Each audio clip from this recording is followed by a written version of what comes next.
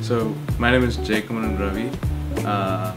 I go by Jay, and I come from city of Chennai, which is in the southern state of India, which is Tamil Nadu. And my educational background is I did my bachelor's in mechanical engineering back in my city, in my hometown. I'm from College of Engineering, Guindy.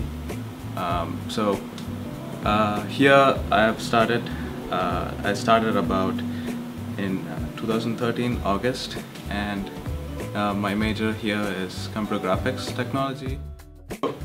This is more like interdisciplinary in the sense that we usually combine computer science with a couple of other fields. So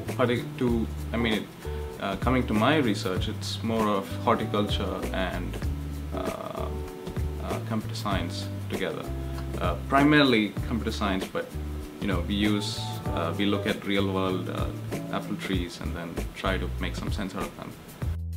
What we're trying to do is we are trying to 3D photograph a tree and then try to understand its structure, like how apple trees actually grow, why they grow the way they do. Because apple trees, when you look at trees in general in nature, they're not growing randomly. The branches are competing for resources.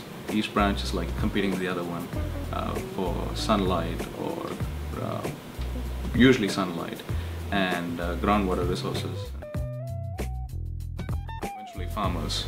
So what we're trying to come up with is, we are looking at the growth of apple trees for about 6 or 7 years, understand the growth patterns, and then we constantly monitor their fruit quality every year and what is influencing that.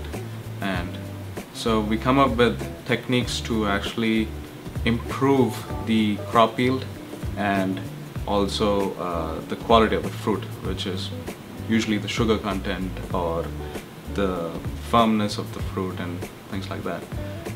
People come with an open mind.